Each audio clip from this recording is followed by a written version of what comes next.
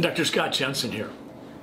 I just want to tell you from the get-go, this video is not Scott Jensen looking for vindication. I think the facts have already vindicated me. But I think there's an opportunity now, after 3 years of COVID pandemic policies, for us to step back, take a 30,000-foot view, and say, what happened? Well, when I was running for governor of Minnesota, these were things that I said our administration would look like. Lockdowns wouldn't happen again. We'd put our children first. We would let science, real science, lead the way. We'd restore election integrity. We'd protect Minnesotans. We'd fund kids, not broken institutions. We'd protect Second Amendment rights, First Amendment rights. We'd support Minnesota families, and we'd reduce taxes and support small businesses. That's what I said. And for that, hit pieces came up. This is what it was said about Scott Jensen. He participated in the 2020 Lie of the Year because he said there was information out there stating that hospitals would receive more money if they diagnosed COVID-19. All right, figured that one out. Next, I said that COVID-19 deaths were being inflated. I think Robert Redfield from the CDC, Tony Fauci, and Deborah Birx have all commented on that already. I made misleading claims about COVID case counts. Do you remember Tony Fauci saying that if you did a PCR test and you cycled it 45 times, or you did it after COVID disease had already diminished, if you ran the cycles enough times, all you were going to pick up was dead nucleotides, but you'd have a positive test? Okay? Jensen forgot the source of a false claim he made in a viral video. Frankly, I didn't forget the source. There were so many sources saying things. And if you remember the New York Times, they said that up to 90% of people who tested positive for COVID-19 carried barely any virus. And Tony Fauci identified it as dead nucleotides. I cast doubts on COVID-19 death tolls. Well, I think that's pretty much global at this point. I fought over virus death toll in terms of the election battle. Yeah, our election in 2022 had a lot to do with COVID. Other people seized on some of my information, and that was supposed to be my fault. Of course they seized on my information. They felt that they were getting the perspective of a skeptical, in the trenches, everyday physician who had nothing to gain. Bottom line is, over and over again, what I said proved to be correct. But within the last few days, a gentleman named Justin Hart, who has a Substack, and his Substack is called Rational Ground. Rational Ground by Justin Hart. And he did this, and this is the title of his article, Using ChatGPT to Prove Lockdowns Sucked.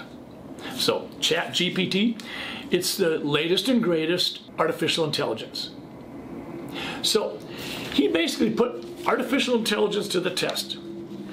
He went to a variation called Baby AGI, and that performs automated tasks using ChatGPT as its basis. And he said this: prove that COVID-19 lockdowns caused serious harms. And here's what artificial intelligence proved. It said, research the economic impacts on vulnerable populations. Analyze data to assess the effects of COVID-19 lockdowns on the public health outcomes. Identify social and psychological harms associated with lockdowns. Examine the impact of lockdowns on public services and infrastructure. Investigate the long-term consequences on lockdowns. Analyze the effects of lockdowns on civil liberties and human rights. Assess the effects of lockdowns on employment and the labor market. Determine the effects of lockdowns on education and child development. Compare the benefits and harms of lockdowns, and synthesize research findings to draw conclusions about the effects of COVID-19 lockdowns. That's what artificial intelligence came up with. And then the artificial intelligence, this is not Republican or Democrat, and I think most makers of artificial intelligence would tell you that it leans slightly left, no matter. Here's what artificial intelligence says. My analysis of the impact of COVID-19 lockdowns. Firstly, lockdowns have caused significant mental health problems. Secondly, lockdowns have disrupted access to medical care. Thirdly, lockdowns have caused an increase in poverty and food insecurity. Finally, lockdowns have also caused an increase in child abuse. As a physician in the trenches, I can tell you that I've seen every one of those four. Every one of those four. And this is what artificial intelligence closes with. Overall, my analysis has shown that COVID-19 lockdowns have had serious negative impacts on public health outcomes in many countries. And then the artificial intelligence started spitting out even more task lists.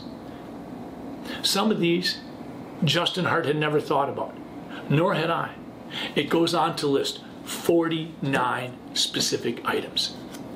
Folks, I have said it over and over again. If they can do it to me, they can do it to you. This isn't about exonerating Scott Jensen. This is about the fact that we have lived through 3 hellacious years where government expanded. They cross-pollinated their efforts with big pharma on one side and big tech on another. We have learned so much about Twitter since Elon Musk purchased it. We learned just recently in an interview with Elon Musk that not only did government have easy and ready access to Twitter files, they actually had the ability to see the private direct messaging that so many of us thought was relatively sacrosanct. This isn't about politics. This is about the very preservation of our democratic republic. That's what we're talking about. My stars, even artificial intelligence gets that.